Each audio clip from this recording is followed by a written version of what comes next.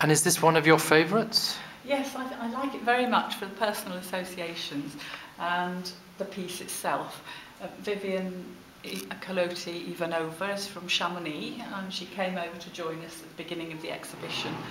This is part of her new work, and she's used plants in a very unusual way to make different types of paper. We have here leaves and horsetail, which she's flattened out, but also used the inner fibres to make the bulk of the backing, and just very creatively made this piece, which I think is arresting and interesting, and I don't think I'd ever get tired of looking at it.